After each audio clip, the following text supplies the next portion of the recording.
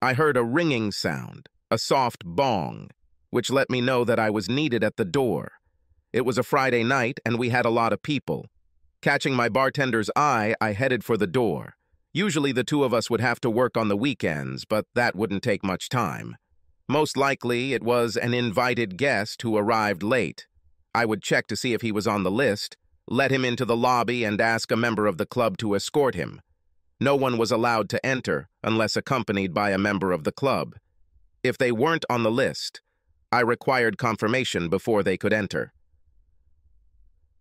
Two men, about my age, just under 30, were waiting at the door. Even if they had been invited, they would not have been allowed in because they were wearing jeans and t-shirts. Jeans were prohibited, only collared shirts and trousers. However, you never know for sure. One of our wealthiest members owned 2 construction companies, one of which specialized in plumbing. He would arrive covered in mud from head to toe, slip into the locker room, shower, and put on the clothes he kept there before heading to the bar. "Good evening, gentlemen. Can I help you with anything?" I asked politely. "We need to talk to Jerry Stone. Call him to the door." I didn't like his attitude, but he asked about me. Maybe they were looking for work, and we were subcontracting landscaping on the golf course. I extended my hand. "It's me. I'm Jerry Stone. And you?" That's all I had time to say before the taller man caught me off guard with a right hand. Before I could react, the shorter, heavier man threw a punch at me, knocking me to the ground. Have you noticed that the strangest thoughts come to your mind when you are in a difficult situation? I thought about how far I had come from the biker bars where I started, seeing everyone as a threat, to the country club I worked at now, with its politeness and sophistication. They got me, and pretty good when I got lucky. The police chief of our small town and the assistant district attorney, himself a former police officer, were just entering the club. The chief shouted and they threw me away. I stood up, angry as hell, ready to fight, but by that time the chief was already holding them both at gunpoint, with the small revolver he always carried with him, which was a requirement of his job. His service weapon was a Glock, but he did not consider it necessary to advertise that he was armed, so he kept a revolver in his pocket, a Smith & Wesson. 27. I've shot this revolver, and it packs a heck of a load for its size. "What the hell is wrong with you?" I almost shouted. "Who are you?" "You know who we are, bastard. We are the husbands of those 2 wives with whom you made love." Now I was really angry. "Listen, Deb. Idiots. I've never seen you or your wives, as far as I know. I don't date married women. This leads to stupid things like this." The assistant prosecutor chuckled. "Thank you for sparing our tender ears, Jerry. But these guys really are morons. Do you want to press assault charges? I can find some good witnesses." I looked at them. They both looked like they were about to shit their pants thinking about what might happen. The chief grinned. "Yes, aggravated assault, criminal entry into the territory. This can be applied because they came here specifically to harm you. If you think about it, you can come up with a few more." The shorter one looked very scared. The taller one still looked furious. "We wouldn't be here if this guy hadn't slept with our wives." "It's his fault. You do everything in such a way that I'm tempted to press charges. What makes you think that I am with your wives? I will give you one chance to tell your story, but not here, in front of the club members." I turned to the chief and assistant prosecutor. "Could you escort our guests to the office? I'd really like to work things out." I turned to them. "I hope you won't refuse to give us a few minutes of your time. I'd like to settle this now before you decide to hide in the dark, waiting for me." The tone of my voice let them know that this was not a request. The boss made them show their IDs first, and then we went into my office. "Let's talk. Why do you think that I am the one fooling around with your spouses?" "Because those stupid bitches told us," the tall one growled. "Exactly in these terms? Jerry Stone making love to me?" The shorter one spoke. "Yes, practically. They even told us where you are." "Really? Is there any way to get them to come and confirm this?" "Damn right. These stupid bitches are sitting in the car waiting for us." They described the car, and the assistant prosecutor came out and invited them inside, They entered timidly. One had a pretty bad bruise on her cheek. The other had bruises on her arms. It looked like someone had grabbed her too tightly. They were neither ugly nor beautiful, just average. If they weren't bruised and scared to death, they might have been a lot cuter.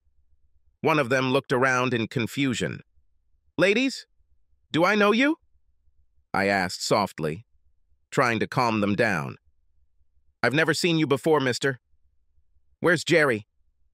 "This man said he was here," she said, pointing to the assistant prosecutor. "And you?" I asked the second one. "Don't I seem familiar to you?" "No. What the hell is going on here?" I took out my wallet and showed her my license. "Are you Jerry Stone? Are there two of you here?" "Sorry, ladies, I'm the only one here with that name." Men began to look even more furious. The tall one, obviously the leader in this company, attacked his wife. "Bitch, you better not lie to me." Obviously, he was trying to stupidly put himself in prison. "I swear I don't know this guy," his wife screamed. "The boss has heard enough. Guys, apologize to this man and promise him that he will never see you again and he will not press charges. I have your papers. I think I'll call Sheriff Costner and let him know about your little adventure." He took out his phone and took a few pictures of the bruises. "I'm sure he'll stop by tomorrow and check on these ladies. If he finds any more bruises, he won't be happy. His mother was beaten by his father, and he is not very tolerant of such things. Make up or spend the night away from each other. Is it clear?" They nodded, looking ashamed. I let them go. It wasn't worth wasting time going to court. Warning that I wouldn't be so lenient if I saw them again, I let them go. We walked them to the door, and I was surprised how women could be seduced by the same guy. Either he had a line of bullshit a mile long, or they were very stupid. I suspected both.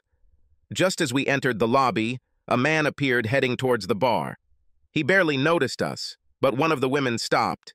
"Jerry?" He looked around and turned pale. Both girls started shouting his, my name. He yelped and ran back out the door. Men, women, and the boss rushed after him. The assistant prosecutor looked at me and grinned. "The secret is revealed, right?" I just sighed, went back to the bar and called the phone. I never wanted to be a bartender. It just happened that way. My parents had 6 children.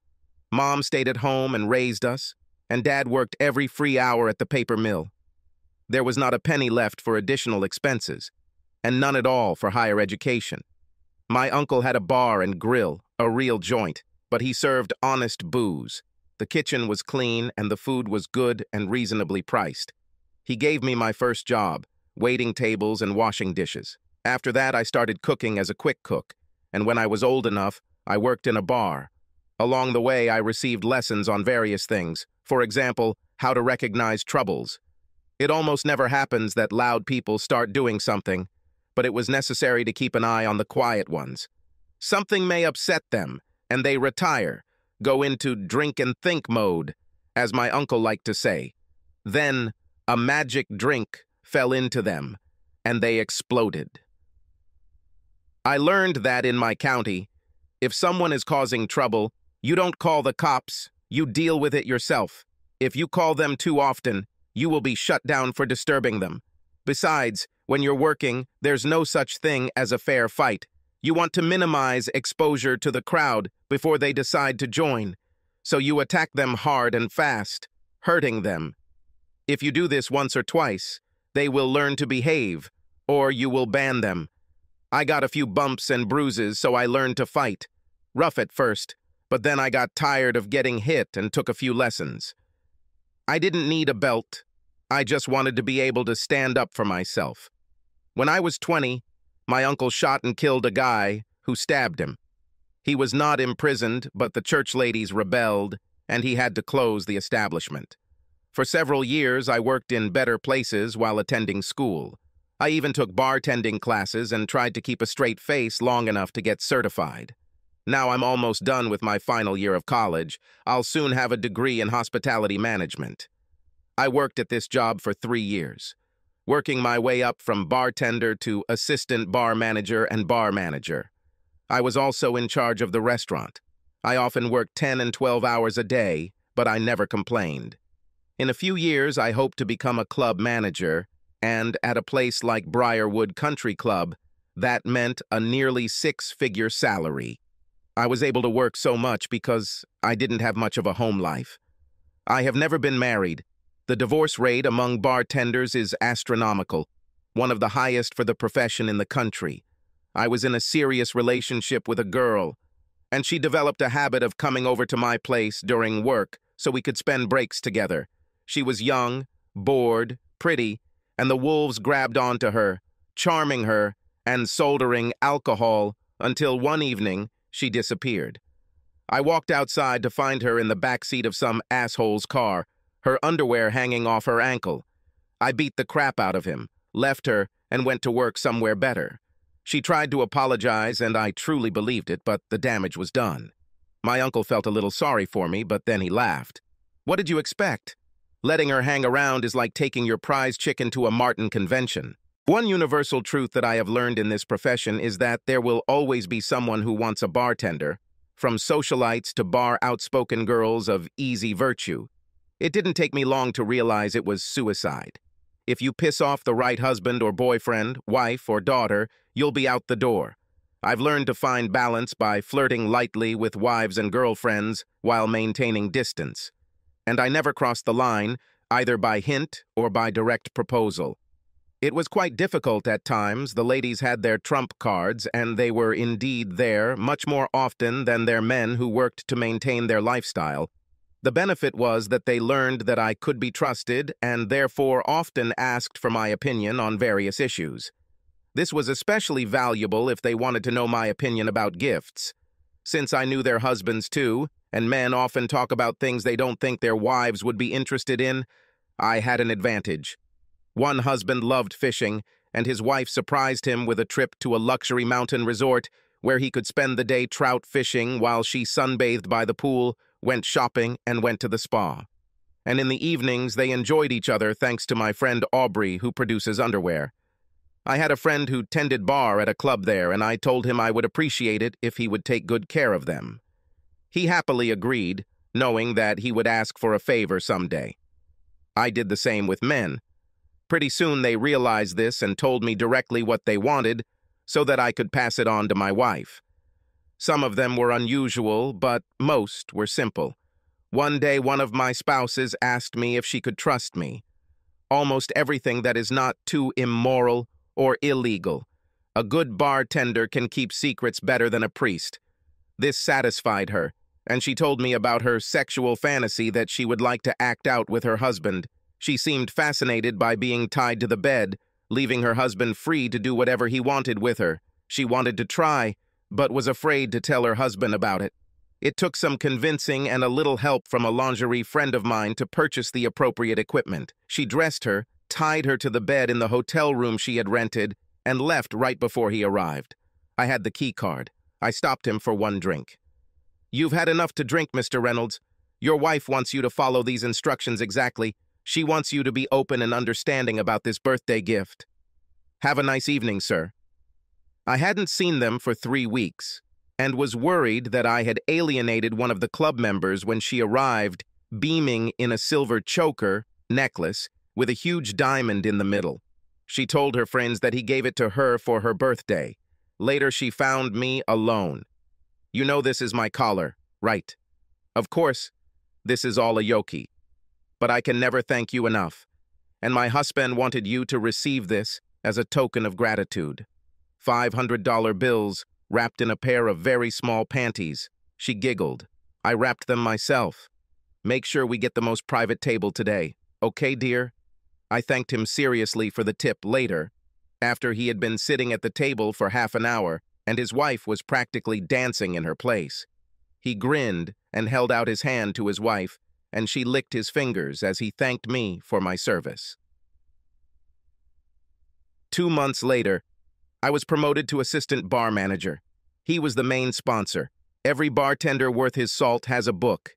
It takes years to make a good book, but once you do, it's worth its weight in gold.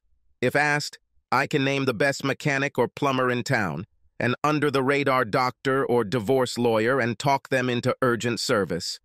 A friend of mine who sold lingerie was in on it, as were bartenders in 3 states. I also had an understanding with the bookmaker and several escort agencies, and here it was necessary to walk a fine line. If a guy had a gambling problem and it led to problems with his wife or financial difficulties, guess who was to blame? It's the same with escort services. If the wife finds out about it, there will be no work. Therefore, I have taken precautions. The bookmaker only allowed a guy to have 2 bets outstanding at any given time, and the women were very careful. The unwanted publicity did not help any of their businesses. None of these people gave me money, I didn't gamble, and I could sleep with them anytime for free. But if I needed a service, they were there. For the most part, I tried to refer them to other club members if they were working in a suitable field.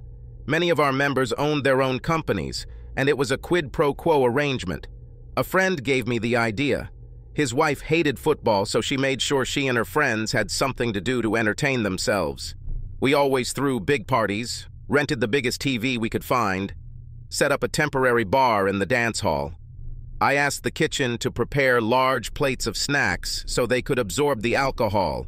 However, even in this case, in the end, many wives and girlfriends came to take them home. I spoke to a few key women, introduced them to my lingerie friend, and off they went. While the men were watching football, the women were in a small conference room where they were shown the latest new lingerie, the newest toys. They were even helped by a couple of other friends, one a hairdresser, the other a makeup artist. They selected 3 women at random of different heights, shapes, and ages, gave them full makeovers, and then took them out in public, complete with underwear that suited their shape and age. The kitchen offered more sophisticated snacks, and another friend of mine, the wife of a local winemaker, offered wines. The success was deafening. After the game, the men had to wait for the women. We kept a close eye on this and had 3 taxis ready. The women insisted that I stop by at the end of the evening to thank me. As they left, the 4 waited, giggling, until they were the last ones left. "We love Aubrey," said one of them. "She has the cutest things. Look." She opened her coat, revealing a French-made uniform that suited her very well. Another was wearing a PVC nurse's uniform, the third was wearing an almost see-through teddy, and the last one was wearing a very nice lavender garter belt and nothing else. It was all unexpected, and I ended up blushing, which they thought was adorable. This became an annual event, and we were forced to move it to a larger location. I took college online and actually went to class on Wednesday mornings and Thursday evenings if I could. I made a few friends, but didn't have time to start relationships. After all, it was college, so I picked up someone a few times, but at long intervals. There was one woman who I really liked. We had accounting classes together on Wednesday and business classes on Thursday. Sometimes we met in the library and studied together. She was a little older than me, 31 years old. It was clear from her clothes, jewelry, and car that she had money, but she was nice to everyone, even going out with us for pizza and beer sometimes. She paid her share and never showed her wealth. Her smile could melt ice balls. Sweet and caring 1 second, devilish and flirty the next. And she was very sexy. She knew it, but she never pushed it. She gave college guys a gentle blow if they didn't push her. Otherwise, they got the taste of that bitch. I thought she'd make a damn good bartender. One evening, I was leaving the library as it was, closing, and saw her sitting on a bench with slumped shoulders. I walked over to say hello, and she looked up, tears still streaming down her cheeks. Not from physical pain, but from emotions. "Do you mind if I sit down?" She nodded, groping for tissues in her purse. I always carried a handkerchief with me, which I inherited from my uncle. He might be dressed in jeans and a threadbare t-shirt, but his monogrammed handkerchief was always clean and accessible. I handed her mine. "Who wears them now?" she said, wiping her cheeks. "Only gentlemen of the old school, in case they come across an upset girl." This made her smile. She tried to give it away, but I told her to keep it. She sat, turning it in her hands. "Do you want to talk about this? Besides providing handkerchiefs, I have fairly soft shoulders and very large ears. No personal intentions, I promise." She even giggled before frowning again. It seems to me that you are the only man I have ever seen who I really believe when you say it. And yes, I would like to talk. It could help. But not here. Would you treat the sad girl with a cup of coffee? I immediately knew what she was talking about. A small store near campus. It was clean, cheap, and close, which made it popular with students. The owners of the establishment were well-liked and were known to be intolerant of drunkards and talkers. It was quiet here. The cabins were located at a great distance from each other.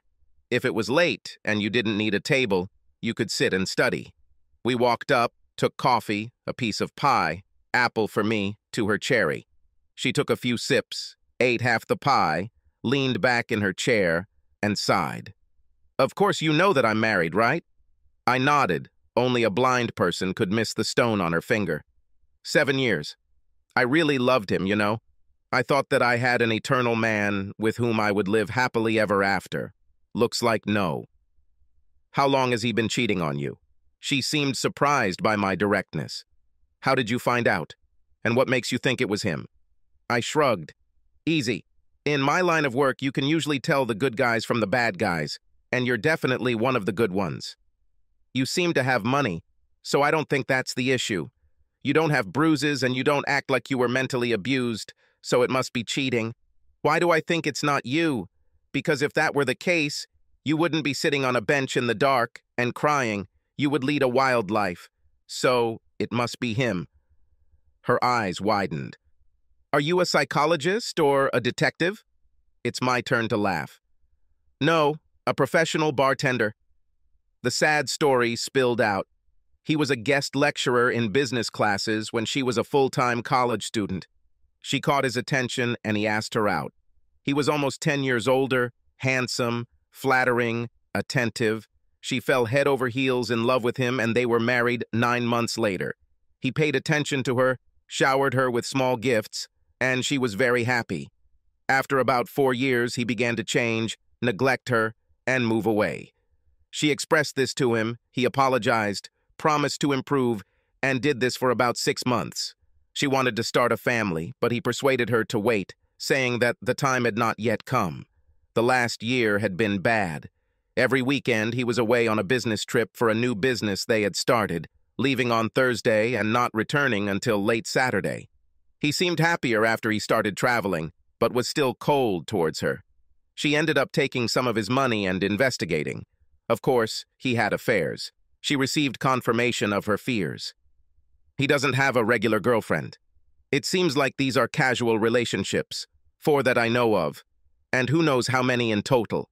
He traveled for about 6 months before I decided to check him out. I was scared to death. I found a doctor several cities away from us and underwent a full examination. Thank God the result was clean, but it was scary. Since I found out, we haven't had a relationship. I can't call it lovemaking. Unfortunately, it doesn't seem to bother him that much. Curiosity took over. What are your plans? Are you going to confront him? Are you trying to improve your relationship? She shook her head decisively. No. He's finished. He just doesn't know it yet. However, this will happen very soon. This is one of the reasons I returned to college. He thinks I take a full load, and telling him that the classes I need are mostly in the evenings has made it easier for me to stay away from him. I need a few more hours to complete my accounting degree, and I intend to use it to make sure he doesn't try to cheat me in the calculation. He always joked that the only thing he could love more than me was money. I've already found several duplex apartments and a couple of business buildings that we own, which he never told me about. I have a good team that digs. I'll know everything when the showdown comes. She sighed. Don't think I'm a gold digger. I brought money into the marriage, which helped him a lot, and this is one of the main reasons why there was no prenuptial agreement. So if he loves available women and money more than me, I'm going to hit him where it hurts. I kind of understood her logic. Why delay this? You're clearly not going to keep him. Why beat a dead horse? You are beautiful, admittedly well endowed, and still young enough to find someone to start the family you want. I bet you'll be a great mom, with a Mercedes instead of a minivan. Go away. Find happiness. She smiled for the first time that evening. So I'm beautiful? Great mother material? Maybe I'll use your plan to find someone better. It seems you are not married? I blushed, and she laughed loudly. You're out of my league. I would be a male Cinderella. One could only dream about this. A rich, beautiful wife who must be absolutely stunning in other areas. And you know what I mean. You are an unattainable dream, baby. She was still giggling, but then she hit me on the arm and became serious. Don't sell yourself. I saw how the girls looked at you. And Vivian, one of my few friends, gave you a pretty good review. But my next meeting will be for love. And lust, of course. For me, it was getting too deep. I looked at my watch. It's time to go home. I have a long day tomorrow. I'm glad you decided to trust me, and I will never tell. Actually, it's none of my business. If I were to give you advice, I would say that it's time to make yourself happy. I moved my chair away from her. Rescue ladies in trouble, hold doors, chairs, carry handkerchiefs. Are you a time traveler? There are no people like you in our century. Consider me old-fashioned. I respect everyone until I know they are not respectable and good manners are ageless. Good night, Marie. I walked her to the car and she surprised me by kissing me on the lips. I was stunned. She pulled away, smiling. I just wanted to make sure you were real. Good night, Jerry. I watched the taillights of her Cadillac ATS fade into the distance, got into my pickup truck, and headed home to my empty bed. After that evening, Marie and I drank coffee almost every Thursday, often with friends.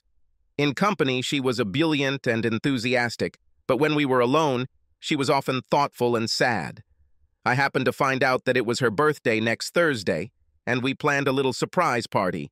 She thought we were going to have coffee, but when she got there, she was ambushed. 7 of us took her to a little jazz bar one of our friends had discovered, and we had a blast. Not hard, not out of control, but we had a good time. I think she danced with every man in the bar. It was all over too soon. I will always remember how her body merged with mine during one of the slow dances. I walked her to the car. She held my hand, and when I opened the door, she quickly kissed me on the cheek. Hold it. I almost forgot. Happy birthday, Marie. It was a dozen old ladies' handkerchiefs, soft little squares with embroidery around the edges. I monogrammed them with her initials. In case I'm not there when you need it. She burst into tears and threw herself into my arms. I hugged her and gently stroked her back until she calmed down. Sorry, she said between bouts of hiccups. This is one of the nicest gifts I've ever received. She grimaced, making a weak attempt at a smile. Do you know what my husband gave me? Necklace made of sapphires and diamonds? Expensive, I'm sure, but the card was signed by his assistant. I kissed him deeply, told him that I had always loved sapphires. How did he know? He smiled broadly, said that he was much more attentive than I thought, and then said that he would be out of town that weekend. Leave him alone, Marie. Do it now. Don't torture yourself anymore. I'm almost there. 3 more weeks, a month, and it will all be over. Can I call you if I need moral support? Certainly. I knew she would never call. I was wrong. She called the following Tuesday. Can I ask you a favor? Certainly. I want to go to the Home and Garden exhibition next Wednesday afternoon. It's your day off, right? I wondered where this would lead. You know it's true. There was impatience in her voice. Will you come with me? You drive a pickup truck, right? If I decide to buy something, you can bring it to me. Please? I thought for a minute. I don't know, Marie. This looks suspiciously like a date. You know my rules. I told her some of my biography, told her a lot of what I had seen over the years of working in the bar. She knew my stance on dating married women. This is not a date. This is one friend helping another. Please. I shouldn't have done this, but I agreed to accompany her. She met me in the parking lot. We had a great time, especially in the landscaped area. I discovered that she loves open spaces and loves to cook outside. We looked at several pre-planned outdoor kitchens. She oohed and ahed. I really liked one of them. The company representative, anticipating the sale, put full pressure on him. He was smart enough to realize that women were the driving force behind most household purchases. so he approached Marie. "Can't you imagine having fun while your husband runs the grill while you socialize and chat?" "He seems pretty handy. You'll get a big discount if he does most of the work." She smiled, patting my hand. "He is very skilled, but not with tools, if you understand me correctly. I'd rather save his energy for other activities." Both the representative and I blushed. She took all the information and brochures, promising that we would think about it. We stayed there for so long that when we left, it was already dark. She was happy all the way to the parking lot. "Do you want to have dinner?" I surprised her by refusing. "I would love to, but I'm not going to. Think about your reputation, Marie. At school, you can explain this by saying that we are study partners and friends. You can explain today by the fact that you asked me to move things in my pickup truck. But dinner? Not a good idea," she moaned. "The first man I've become attached to in a long time, and he has to ruin everything by thinking about me and being chivalrous. I think I would like you more if you weren't so noble." "No, I wouldn't like it. If I wasn't like that, I'd be just another creep trying to seduce and take advantage of a married woman with problems. We'd both think badly of me, both of us. I will never be able to do this." I looked around. It was dark. No one was around. So I grabbed her and kissed her deeply. She answered with passion. After 30 seconds, I realized what we were doing and pulled away. We were both out of breath. "What was it?" she asked once her breathing became controlled. "It is, dear Marie, that I made you understand that, no matter what I say, I have liked you from the very day we met. And I also wanted to confirm what I had long suspected. You are a very hot woman. Good night." As I sat in my pickup waiting to follow her, I was sure she was crying. I thought I saw flashes of white from my gift. I watched her tail lights disappear, and I pulled off the road and drove home and didn't sleep well. Obviously, my behavior in the parking lot impressed Marie. I was casually flirting with a woman in one of the classes that Marie and I didn't share, and she asked me out on a date. Some time passed, and I agreed. We had a pleasant evening and a pleasant morning. It was just for fun, at least on my part. I think she liked it and made it clear that she would like to do it again. We made tentative plans for next weekend. Marie learned about this from a guy from both classes. I didn't see it in person, but she tracked the woman down and had a little talk. The next day, when I was talking to Gail, the girl I was dating, she told me off. "You're an asshole. Why did you date me if you were in a serious relationship? Your girlfriend scolded me quite harshly." "Does this girlfriend have a name?" "You know very well that it was Marie. If I were you, I wouldn't get my hopes up about getting anything from her anytime soon. And you sure as hell aren't getting it from me. From now on, you and your psycho girlfriend need to leave me alone." I apologized to her as I left. She gave me a farewell glance. "If I were you, I wouldn't try to do that again." She gave her word. If you date, things could get really bad. Now I knew why Marie had rushed to leave the night before. The following Thursday, I ambushed her before class. "Pizzeria right after class. You're like Lucille Ball, an actress. You definitely need to do something." I got there early and ordered, knowing what she liked. She slid into the booth, head down. "Do you want to tell me about your conversation with Gail?" Finally, she looked up. "She's not right for you, and she's too young. You need to stay away from women like her." "Mari, even if what you say is true, shouldn't it be my decision? What will you gain from your actions?" Her eyes flashed. "If I have to tell you this, then you are the stupidest man in the world. You need a woman close in age, with experience in the real world, who can compliment you in public and destroy you in private." "You mean someone like you?" She rolled her eyes as if she were talking to an idiot. "No, not someone like me. Me." I suspected this, but now that it was out in the open, I didn't know how to deal with it. "Marie, Stop talking. This will only drive me crazy. Listen to me. I am attracted to you. After that kiss last night and your statement, I know you want me. Don't overthink it.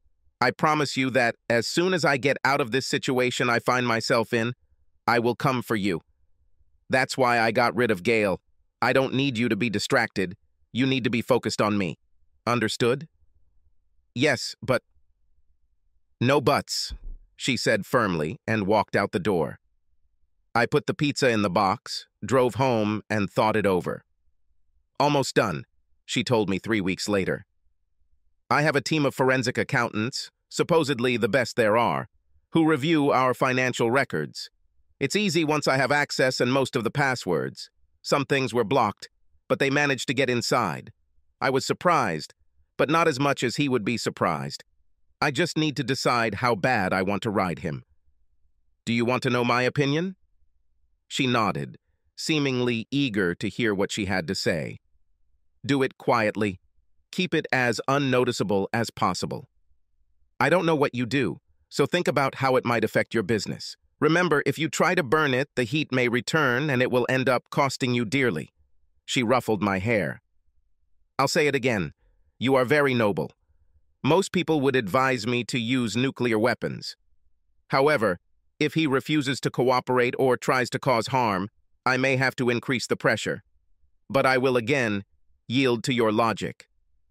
With that being said, almost as a single woman whose soon-to-be ex is out of town, may I interest you in going out for a drink? Mary, she stuck out her tongue. Where are you going to hide when I'm officially free? I will pursue you tirelessly. Is it clear? I was a little taken aback. There was a spark between us that couldn't be denied, but I was out of her league and I told her so. We'll see, she said, and if you're worried about money, I'll let you pay every time we go out. I'm not that hard on myself, honey. She saw that I was becoming uneasy and softened. I walked her to the car, parked behind her for some reason. She looked around, didn't see anyone, and practically pounced on me and kissed me. She rubbed herself against me, and when we finally parted, she grinned and stroked me through my pants. You may have morals, but you are human, and some part of you likes the idea of us being together. I got the shock of my life. When a week later, she walked into the bar on the arm of her husband. Suddenly, many things made sense. I remember how strange she looked at me when I told her where I worked. Almost everyone at the country club didn't care about him. He was a narcissistic, smarmy asshole who was quick to find any opportunity. He was handsome, fit, with graying hair that gave him the appearance of a respectable executive. But he acted as if he was still in college, although he was already quite old. He was tolerated and had a small cabal that loved him, including 2 powerful board members. He was always flirtatious but respectful with the ladies. I guess he didn't want to make waves since he had been a member for less than a year, keeping up appearances and all that. I had never seen Marie in anything other than jeans and simple summer dresses, which I must say she looked damn good in. Black hair styled in an intricate swirl, discreet makeup highlighting her light brown eyes, lipstick and eyeliner drawing the eye to her perfectly shaped lips that seemed to demand kisses. A standard little black dress with a slight cleavage and long legs, complemented by 4-inch heels. This was the first time I saw her there. I didn't think he was married. I've never seen him with a wedding ring. Tonight I noticed he had it on him. He introduced her. He looked prude, but proud in a look what I've got kind of way. Not, this is the love of my life. By the time he got to the bar, I had already prepared him a drink. She sat down on a chair in the corner, next to my workplace. What would you like, ma'am? I took pride in my professional behavior. She smiled at me because his back was turned. Oh, I don't really like drinking. Why don't you give me what you would drink if you weren't on duty? I will bring it now. I handed her a double portion of pure rye, adding water. She took a sip and nodded. Soft, not too strong. I was afraid that you would come up with some kind of fruit cocktail with an outlandish name. That's much better. She turned to her husband.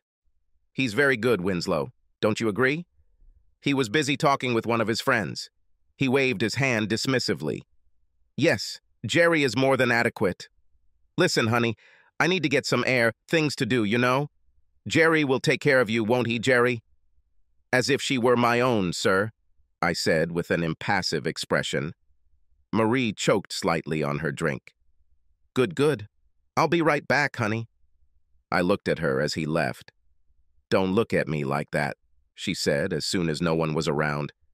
I didn't know where we were going until we got here. This is the first time I'm here with him, she giggled. Besides, maybe it's good to watch you in your natural habitat. Get some ideas that will help me in seducing you. Luckily, I had to leave then. When I returned, Mrs. Everly was next to her, and they were talking like long-lost sisters. "Oh, here you are. Can I have another drink, please? Evelyn, would you like some more? Jerry, honey, could you ask Aubrey to call me? Tom's birthday is in 2 weeks, and I want to make it special. Consider it done. I'll ask her to call tomorrow afternoon." I smiled. Mrs. Everly was about 60, but she had done a little work on herself and looked damn good for her age. She was the one wearing a nurse's uniform at the lingerie party.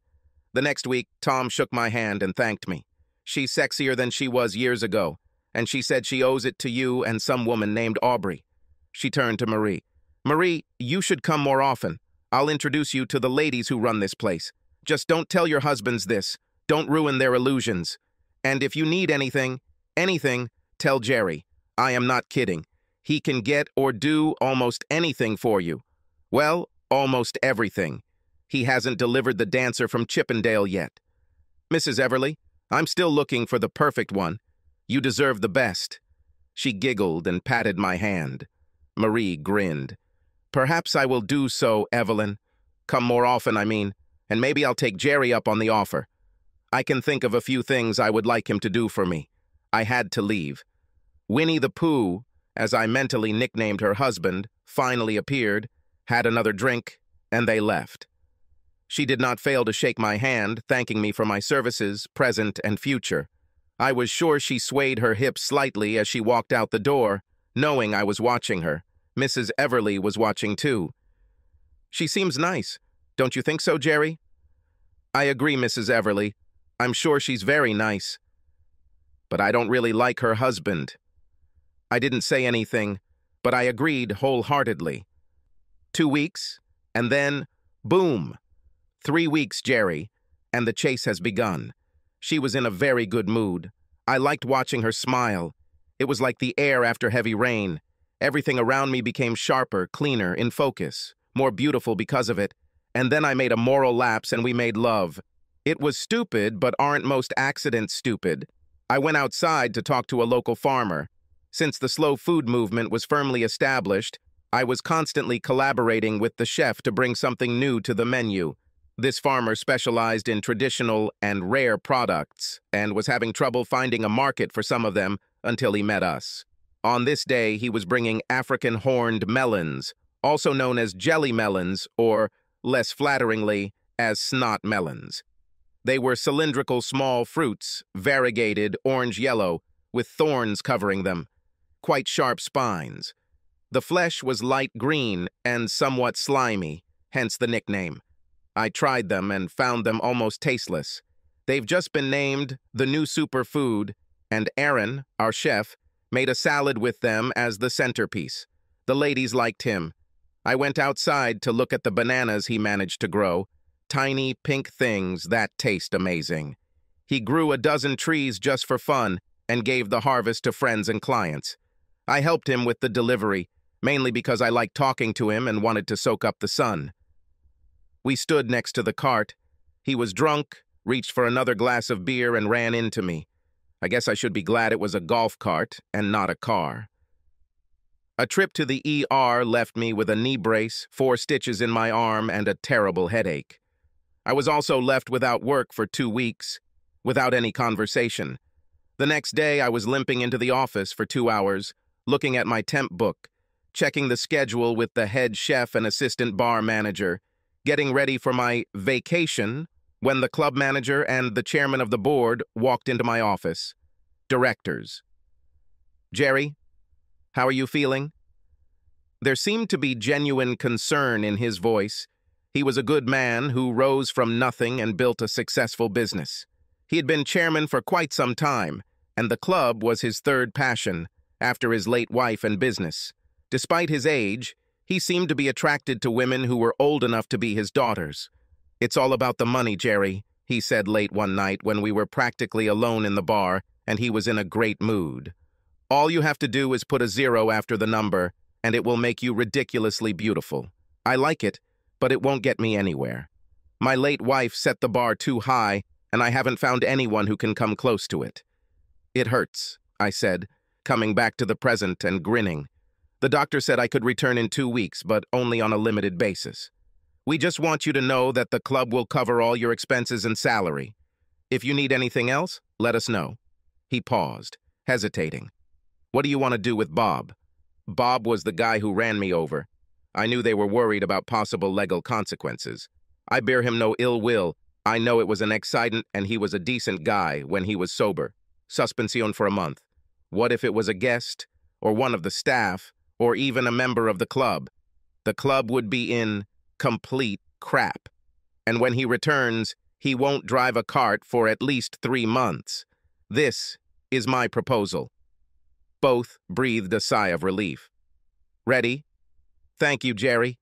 And Bob wants to apologize to you. He really regrets what happened. Tell him we'll talk when his suspension is over. We talked some more, and I returned to my apartment where the prescribed pain pill was waiting for me. I was almost instantly plunged into a pleasant fog. There was persistent knocking on the door. I listened to him for what seemed like an eternity before I finally got up from the couch. Marie almost knocked me over as she ran inside. How badly are you injured? They should shoot this idiot. I shook my head, trying to clear it. I tried to speak, but it came out slurred.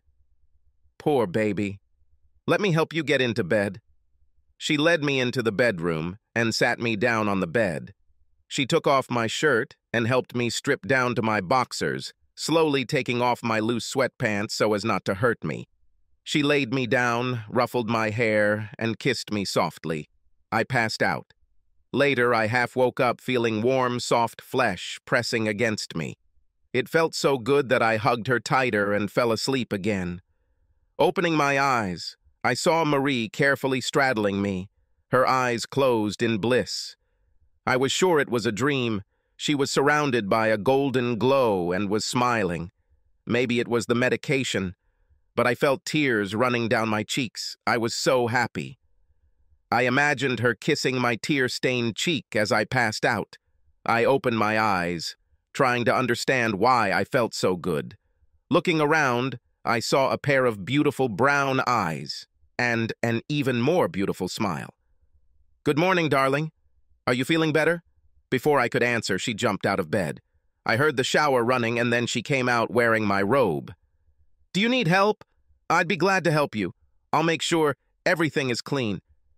She did help me into the shower, but there was no game. After that, she helped me put on my shorts and jockstrap. She whirled around the kitchen, making coffee. She put our cups down and sat down, smiling. How did you know that I was hurt? Evelyn told me. She called and invited me to an impromptu lingerie party. I said it would be my pleasure. She seems very nice. I mentioned you, and she said again that she thought well of you. And wasn't it a shame that you got hurt? I turned off the phone as quickly as I could. I needed to see you, make sure you were okay. How did you find out where I live? She blushed slightly. I was helped by a private detective I hired for Winslow. It took him 30 minutes. I didn't know what else to do. I had no one to ask. She looked nervously around the kitchen. Say it, I said, urging her on. I'm so sorry you got hurt. I knew you were alone and I just had to come. I felt that you needed me. And yes, I used your weakened physical and mental state to take advantage of you. If you're waiting for an apology, don't waste your time, because there won't be one. I would do it again. Moreover, I want to do this again. Often and for as long as you allow me. So there you go. I kept my expressionless gaze until she looked unhappy. I then smiled, kissed her on the cheek, and told her that I might accept her offer after she was legally free. She practically danced around the kitchen, chatting incessantly. I just sipped my coffee, smiling. She left late in the evening. She wanted to play, but the pain kept coming back, and I still felt out of sorts, so nothing more happened. She packed her bag for the night and decided to take another shower, leaving the door open. She came out with a towel wrapped around her head and nothing else. I admired her body, her high, firm breasts. Winnie the Pooh is an idiot. How can someone even cheat on you? Not just your body or mind, but the whole package? I'll never understand. She sat next to me, still naked, giggling at the nickname. I thought about this a lot. I even talked to a psychologist. She said that for him, most likely, it was power, to have a beautiful and rich wife, and at the same time, go to bed with almost everyone who said yes. She said that it usually has something to do with his origin. I'll never know, and frankly, I don't care anymore. The fact that he never pressured me after I rejected him suggests that he never considered sex vital to our relationship. She looked at her watch. I have to go. I have a meeting with accountants and a lawyer, putting the finishing touches on the documents. I'll call you later. You better answer. She kissed me deeply and swam away. I sat and thought, tormented by doubts. I had to admit that I had feelings for her, but was I just a rebound, filling a need until she regained her balance? Can I take the risk? In addition, she actively pursued me when she was still married. Could this be a pattern? Did I want to find out? I passed out after taking a painkiller. 4 hours later, I woke up. I had 4 missed calls from her. The last message told me to call her as soon as I received the message and that he was not at home. I shouldn't have done this, but I called. She was animated and talked about how well the meetings had gone. We talked on the phone for an hour before I told her I needed to call it a day. The meds were starting to work again. Bye, honey, I'll talk to you tomorrow. 10 days later, I returned to work, mostly doing paperwork, avoiding touching my knee as much as possible. I returned, and 2 days later, I was attacked by those 2 morons for seducing their wives with Winnie the Pooh. I hobbled back to the office, knowing that my knee would give me hell tomorrow, and wondering if I would be able to get an appointment with my doctor. I called Marie, told her the whole story, and told her that if she needed it, both the chief and the assistant prosecutor could testify. It tears everything apart. In a way, this is even good. I have something to strengthen my position with. I'll try to get the bailiff and the police officer on duty to be here when he gets home. I'm not going to stay and argue with him. Anything he says won't matter in the slightest. I'll rent a suite for a few weeks while they sort out the paperwork. Can I count on your support? Always, but so far only from afar. It will be better this way. She didn't like it at all, but she had to respect it. 3 weeks later, she walked into a bar. She quickly became friends with most of the ladies, and they sang my praises about her. One day, Evelyn started talking about her after a tennis match. She seems like such a nice girl. You should take a closer look at her when this is all over. She is very beautiful, wealthy, and she seems to like you. Mrs. Everly, what are these inappropriate words? I don't know if you know, but I'm a part-time college student. In 3 months, I will receive my diploma. Miss Marie was in several of my classes and we became friends. Of course, this was before I knew about her unhappy marriage or that they were members of a club. She is everything you say and more. A lot more. But she is beyond my reach, and I would never embarrass her by trying to prove otherwise. She looked at me for a few seconds before bursting out laughing. Jerry, honey, I always thought you were pretty smart for a man, but this statement just disproved that. If she likes you and is attracted to you, you need to do something about it. People fall in love all the time, regardless of their social and economic level. That's life. You love who you love. Do you think I was born for money? I was the 4th daughter of a Pennsylvania miner, and we were very poor. I went to college on a scholarship, met Tom, and never looked back. Oh, I had bad feelings and my mother-in-law never loved me, but we've been together for 33 years. Money is good, but I would marry him if he was a miner like my father. I think I know you better than you think, Jerry. My father and husband are cut from the same cloth. Her marriage ended before you even met her, so it's not your fault that you have feelings for her. I admire your sense of honor, but it has no place here. It's time for me to go, darling. Think about what I said. That's exactly what I did. It got even worse. Mrs. Everly told her friends, and they started a campaign, constantly bringing us together, guessing the time when I would be free. Marie thought it was funny. Come on, honey. Everyone in the universe thinks you and I together is a good idea, except you. I know. I see it in your eyes. Deep down, you think so too. Temper your sense of decency and let it happen. And there is no need to refer to the fact that my marriage is interfering. I not only filed for divorce, but also legally separated from him until it ends. I didn't have to do this. I did it in hopes of appeasing your pride. I've thought about this a lot. Maybe everyone was right, maybe I was a fool. Then something happened that made me think I was too late. These were dinner dances that took place once a month at the club. Marie twice asked me to accompany her, but I was afraid that this might affect my professional activities. Even if I came as her guest, I would still be an employee, and some would frown upon that. I explained my reasons to her, but she was still upset. I was in my usual place, watching, not letting the waitresses and staff relax. When she entered, with a companion, she came straight to me. "Good evening, Jerry. This is my companion for the evening, Don Thompson. You may recognize this name. His family owns Thompson Manufacturing. I told him that you are the best in the business and that you will take good care of us." So she replaced me for a more handsome man out of money. Looking for something like this, I guess. Her eyes studied my face. Years of training paid off as I kept a calm expression without batting an eyelid. "Thank you for your trust, Mrs. Martin. The club will do everything possible to ensure that you and your guests have fun. I'm afraid I'm not physically fit yet." I pointed to the cane that I still had to use when my knee hurt. "But I'll ask Suzanne to take care of you personally. Please forgive me." I hobbled over to Suzanne, the new bartender I'd hired, to ask her to keep an eye on them. She looked at me strangely. She had been here long enough to hear the rumors, but complied with the order. I stayed a few more minutes, watching them slowly waltz around, and then went into my office and closed the door.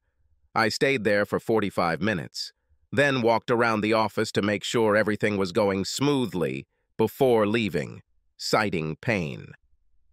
The next day I had the day off, but as soon as I entered, an ambush awaited me. Mrs. Everly, Mrs. Jones, Mrs. Simpson are the big three in terms of the number of wives of company members. 2 husbands had seats on the board of directors. Another headed our charitable foundation, raising funds to send disadvantaged young people to community college and beyond. "To the office, quickly," Mrs. Everly snapped. Wondering what was going on, I invited them in, made them sit down, and sat at my table. "How can I help you this morning, beautiful ladies?" I asked kindly. "You can stop being stupid," Mrs. Simpson snapped. "What?" Mrs. Everly placed a reassuring hand on her arm. "What she means, dear, is that you seriously offended one of the club members. We are here to prevent the situation from getting worse." She paused while I thought. "I can't remember ever having offended any of the club members during my time here, except for the few times I had to stop serving alcohol to someone. Who is he, and what did I do to offend him? I will do everything in my power to make things right." "That's the attitude, Jerry. I knew we could rely on you." "And the offended club member is a woman, Marie Martin. I suddenly had a very bad feeling about this whole thing." "How did I offend Mrs. Martin? Looking back, I cannot remember a single instance of disrespect or neglect towards her." Mrs. Jones intervened. "Stop it, Jerry. Everyone with eyes and ears knows she's in love with you, and you'll feel the same if you just admit it. Last weekend, she started crying halfway through the dance. Her boyfriend got tired of this and left her. Her friends, including us, took her home. She just went on a date with him to make you jealous and push you. Now we expect you two to kiss and make up in the near future. If she continues to be unhappy, it will make us unhappy, and we will make our husbands unhappy. It's a trickle effect when you're standing at the bottom of a hill. Do you get the point?" They all looked at me expectantly. I sat back and thought for a moment before speaking. "Let me clear things up. Despite all the work I've done and years of service in this place, my future here is limited to dating a member of the club. Carrot or stick, right? Marie is the carrot, and my future is the stick. Did I assess the situation correctly? Everyone had the decency to look awkward and a little embarrassed. We're just trying to help 2 people we like be together, honey. Please don't try to understand anything else. You're a great fit. We'll get a happy member and keep someone we value as much more than just an employee." I seriously thanked the ladies, promising to quickly solve the problem. They left, chatting happily. Suzanne said it was like a bomb went off in the building when they realized I was gone, and the chairman received my resignation letter. I disappeared for a week, using my connections to stay off the grid, avoiding 2 resorts and a high-end bar in 3 states until I calmed down. The ladies should have talked to my parents. He is the least pressure-resistant person I have ever seen. He will not tolerate it, even if it is for his own good. My mother often said this. My father said that I should get a job and teach mules to be stubborn. I would earn very good money. On the way back, I stopped by to see them. It was Sunday, and my distant relatives, at least those who could come, often dined with my parents, bringing dishes and putting finishing touches on the house. Everything was quiet when I walked through the door. "What?" I said before everyone started chatting again. "We're just surprised to see you, that's all." "I'm surprised that you still remember where we live." I hugged her, twirled her around, and then put her on the ground. "You can shame me, Mom, but you know my schedule. It's hard for me to get home, especially on weekends. The good news is that I may have something more stable in the future." We ate, and I entertained them with stories from the bar and stupid things rich people do until noon. Mom caught me on the porch and sat me next to her on the swing. "What's going on, son?" "I have no idea what you're talking about, Mom." She reached out and took my shoulder. "2 days ago, your girlfriend came looking for you. Marie seems like a very nice person. She was very upset. Why did you quarrel? She knew me well. If she hadn't held my hand, I would have gotten up and run away. She's not my friend, Mom, and we didn't fight, even if she was." She smoothed out her dress, letting me calm down. "Well, something definitely set her off. She looked everywhere for you, and said she needed to apologize to you. It's none of my business, of course, but I think she loves you, and I still need one more to make my dozen." She knew it would make me laugh. She always said that she wanted to have a dozen grandchildren, and the last one arrived 2 years ago, number 11. I'll call her when I get home, I promise. You'll see. I'm getting close to the end, and I'd like you to settle down with a good woman before I go. I kissed her on the cheek. "You're 61, Mom, and you're healthier than me. You will outlive us all." I said goodbye and was home by midnight. I stayed at home for about an hour, just got into bed when someone started knocking on my door. Marie. When I opened it, she rushed into my arms, almost knocking me off my feet. Crying and talking, I simply let her go until she calmed down. "Where have you been? Do you have any idea how many people were looking for you? No matter. I need to tell you something before you kick me out." I was waiting. "I only went with this guy to make you jealous." "He is nothing to me. I cried when you performed the performance and then left.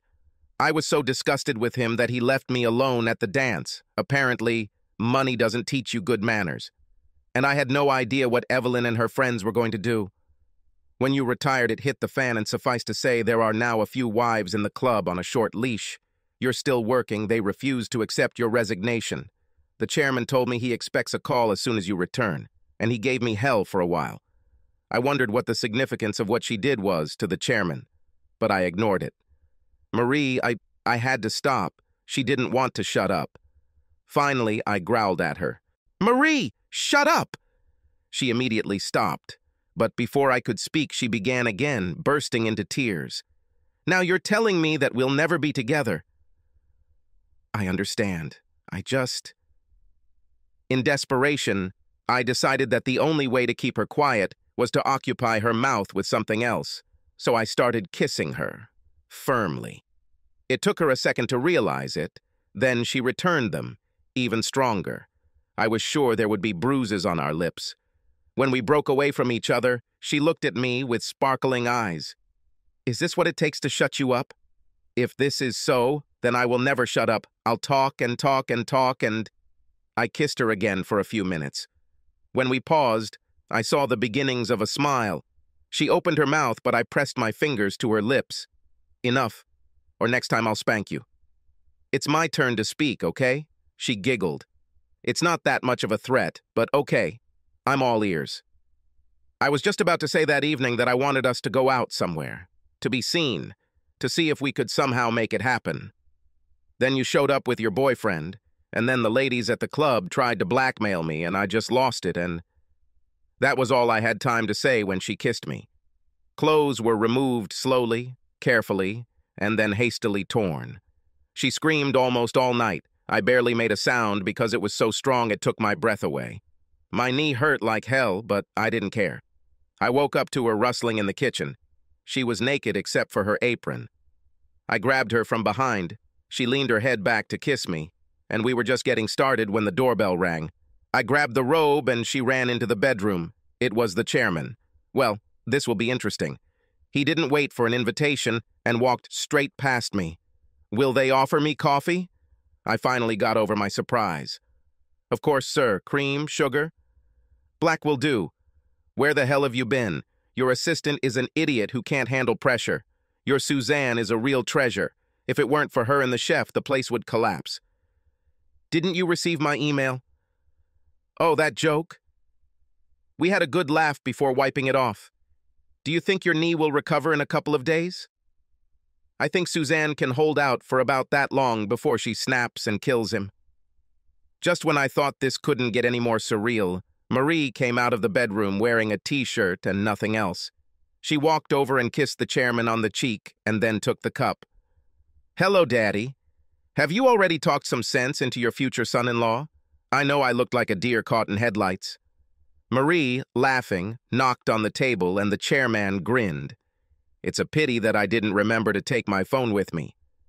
You should have seen your face. The chairman finally laughed. Call me John. In the end, if everything works out, we will see each other much more often. And Mari, remember your lesson. I know he's a little slow, but he'll come to you with a question soon, I'm sure. Now I have to go to work, and you need to clean up the mess you made when you left. And if anyone asks, you were leaving to get your knee treated. See you at the club tonight. He patted me on the back, leaning in so she couldn't hear. Ask her quickly. She made a fool of herself because of you. Help her regain her dignity. I'll take care of it. I promise, I said quietly, so she wouldn't hear. She looked at us suspiciously, wondering what we were talking about. We showered together, played a little, tried showering together again, gave up and made love, then showered separately again. I don't think I've ever been so clean in my life. Suzanne and Aaron did everything except roll out the red carpet for me when I walked in. They were so happy to have me back. Michael, the assistant manager, almost kissed me. I learned something about myself. I'm not a leader. When you feel better, can I go back to being a regular bartender, please?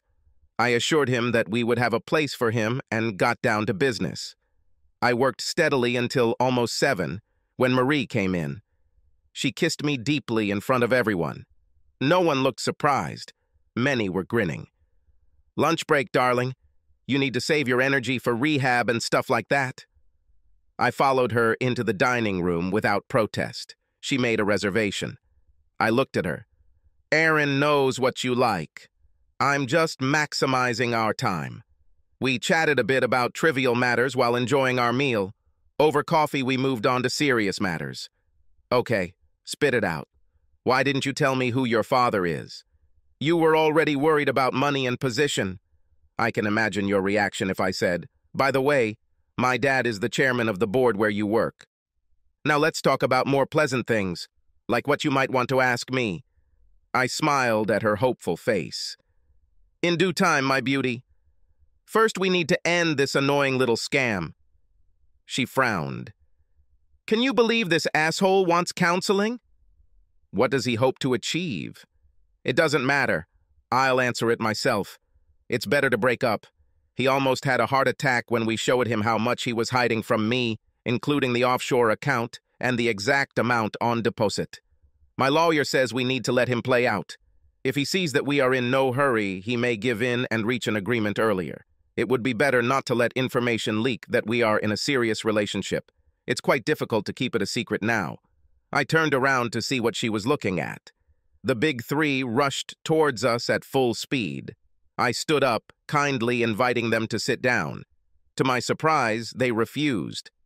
We just came to apologize. What we did was wrong, and our husbands strongly reinforced this to us.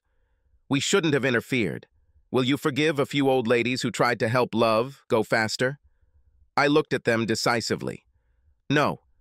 They looked at me in shock. I tried to enjoy the moment, but I couldn't resist smiling. I can't forgive those who gave me a kick in the ass that sent me in the right direction. I am indebted to you.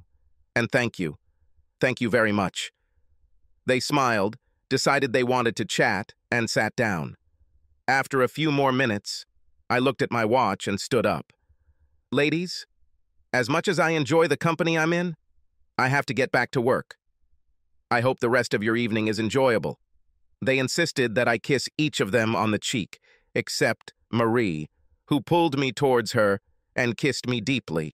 The older ladies giggled when she said she would see me at home. Thank God, everything was resolved. Now, ladies, I'll leave you to spend a little time planning my future without my input, because so far everything is going well. Do you agree, Marie? The whole table lit up with a bright light, and I left. I wanted to whistle. Marie decided that I was far enough away not to hear them. So, Aunt Evelyn, what's on your mind? Wedding plans, dear. What else? I was already halfway across the room when I heard it. I turned around to see Marie with her hand over her mouth while the others laughed. I smiled at her and she relaxed. As I went back to work, I wondered if I even had any chance when she decided she wanted me. Most likely not. The divorce finally took place 5 months later. He struggled with this and forced him to go to counseling.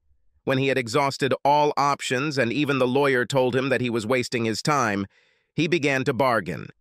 It turned out that they owned 3 car dealerships. He had one when they got married, and they used her money to invest in 2 more. This led to his travels. He ended up getting his original dealership, all the apartments, office buildings, their old house, and his not-so-hidden bank account. She got a Ford Hyundai dealership and a Buick, Honda, Subaru dealership, as well as some investments and some cash. By a little, I mean a lot.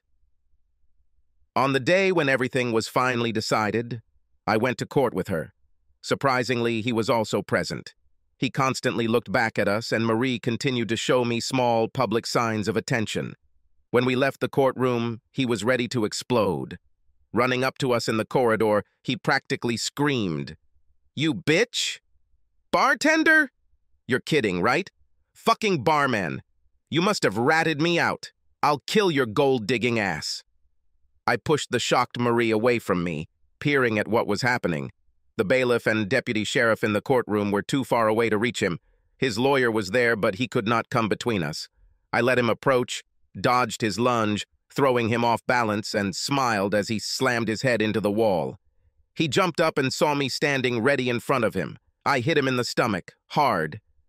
As he lay gasping for breath, the cops arrived with stun guns at the ready. He just didn't understand the concept of leave while you're losing, and swore at me again, and knocked over an aging bailiff trying to get to me. By then, a state trooper was there, and he was tased so hard that he lit up like a Christmas tree. He was still convulsing as he was handcuffed.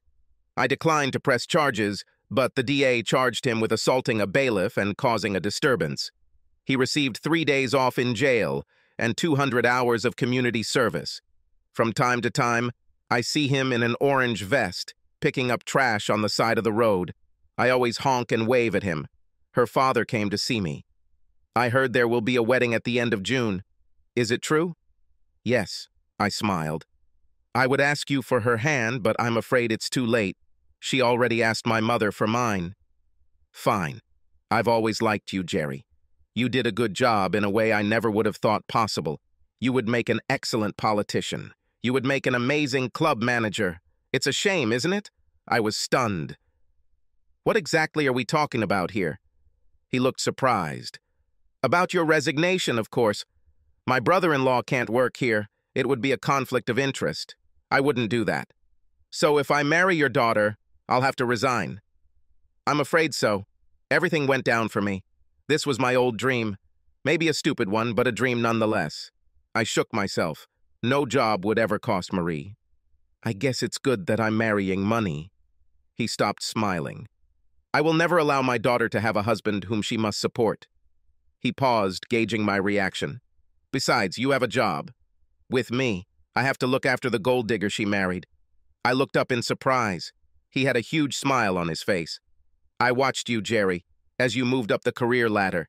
You never relaxed. You took on more than you could. You constantly found ways to make this club better. You paid for your degree and earned it without any help.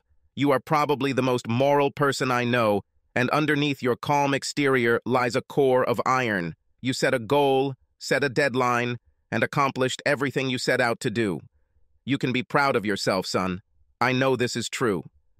He leaned forward and we were almost nose to nose. "I've built a good business, Jerry. Many people depend on me for their livelihood. This is a great responsibility. But I want you to learn this business. I will work you harder than anyone else, start from the bottom, and make you earn every promotion.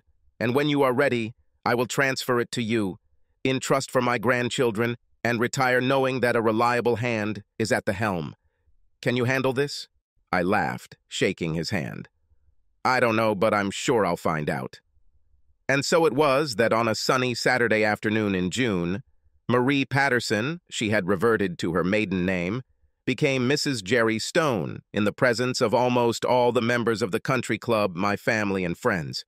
Mom was especially happy. Evelyn hired her to help with mother of the bride duties, and just before walking down the aisle, Marie shared a secret with them both.